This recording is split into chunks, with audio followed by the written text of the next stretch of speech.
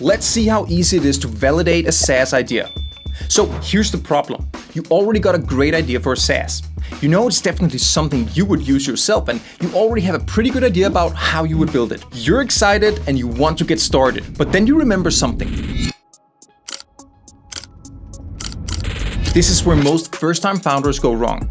Either they skip this part entirely and just start building, or they get discouraged because what the hell does validate even mean? And I get it, it's confusing, and it highly depends on your specific case. But bottom line is, we want to see if users are actually interested in the SaaS we're gonna build. And this is 2023, so we have some extremely cool tools at our disposal. In this video, I'll show you how to validate your SaaS idea in 3 simple steps using no-code and AI. Let's get started. A few months ago, I published a video with 7 AI SaaS ideas, and one of them was the idea of an interactive prompt designer for tools like ChatGPT and GPT-3. Let's test if this idea is worth building. Step 1. Creating a landing page with a sign-up form. Here's the idea. We're gonna create a landing page to showcase the tool. It should look like we're almost done building it and that it's about to go live soon. So let's search for some free UI templates for Figma. It doesn't need to be too accurate, just something for us to get started with. This is perfect. Now let's alter this and make a UI that looks like a prompt builder. Something with drag and drop and some different prompt blocks that we can piece together. Let's add a logo and a name for the tool as well. And you can go into as much detail here as you want. I suggest keeping it simple. We're not building the UI for the actual product here. We just need something to illustrate the idea. Awesome. Now let's go to Framer and build a simple landing page for this tool. We want to use the UI mockup we just created for the hero section.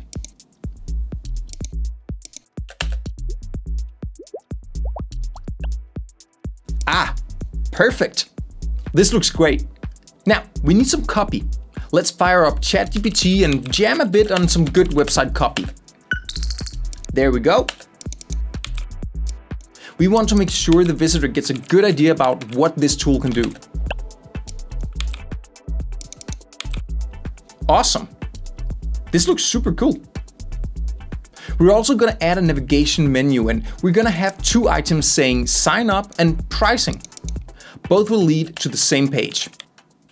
So here's the idea. When the user navigates to this page, they'll be presented with this message.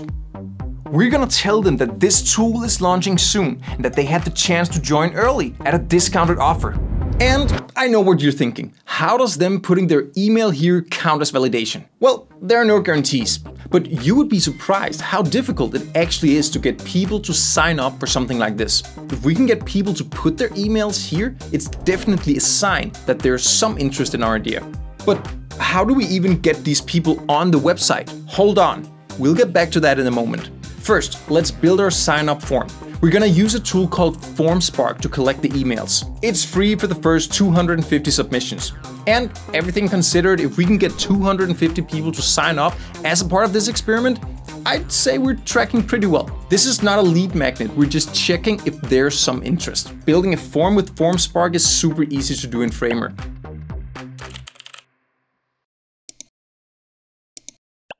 We just need to add the form ID here. There we go. Okay, now that we have a solid marketing website ready for a SaaS, let's go on to step 2. Creating some thumb-stopping ad creatives. That's right. In order to get visitors to our website, we're gonna run ads on Facebook for about a week, maybe 10 days. Again, this is not about launching and scaling a long-term ad campaign, so if you're new to this, don't worry too much about all the specifics here. We're gonna keep it super simple. Let's head over to TinyKiwi and put some ad creatives together. We need 3 formats. The first one is a Facebook ad. Let's take the image from Figma and put together a nice looking creative.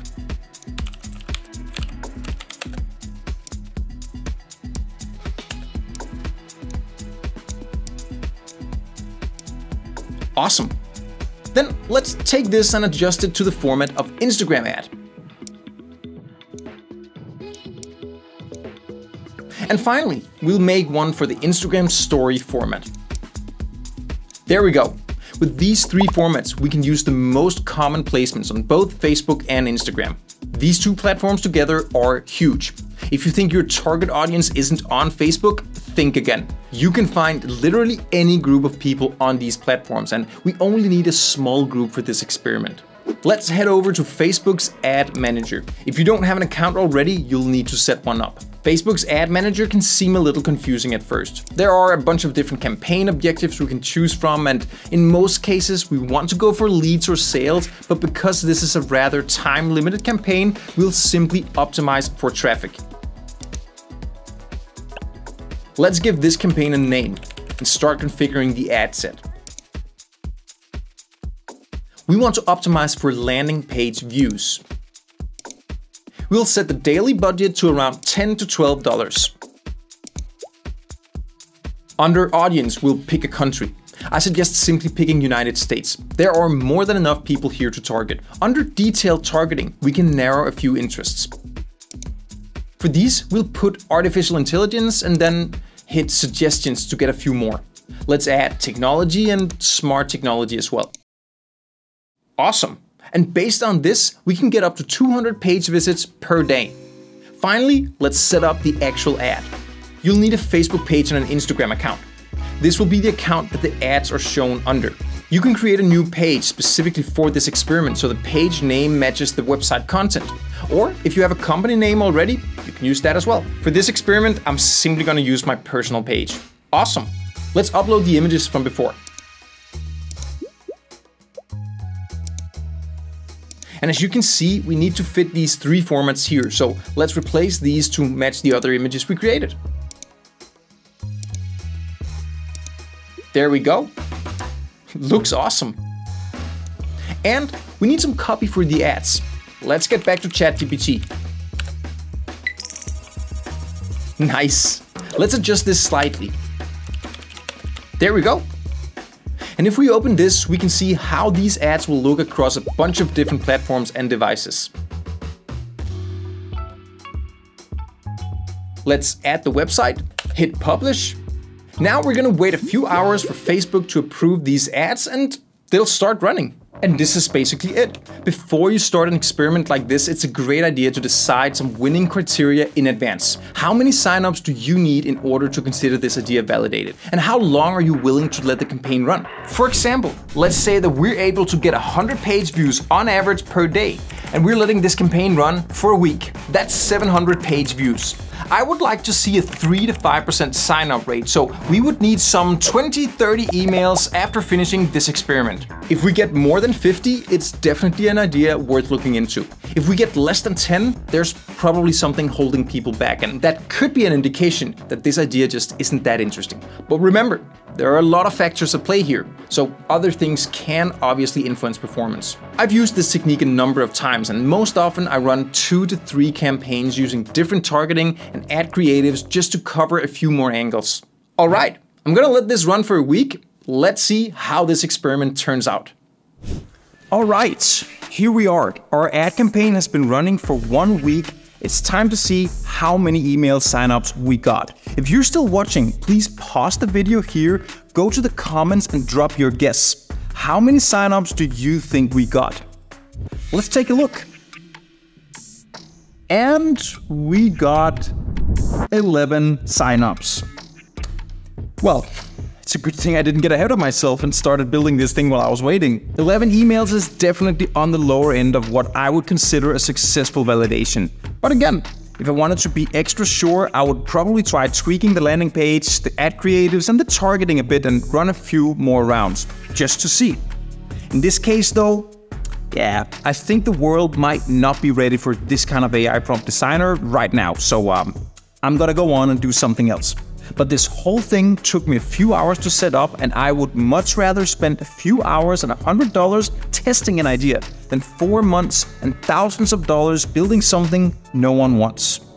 And that's exactly why we care about validating an idea. It's important to point out that we cannot ever be certain of anything. There are no guarantees. Just because I only got 11 signups on this round doesn't necessarily mean that the idea is completely useless. And if I had gotten 300 signups on this round, it's still no guarantee that this would ever work as a SaaS business. So validating a SaaS idea like this is about signals and indicators. It's not about trying to prove anything.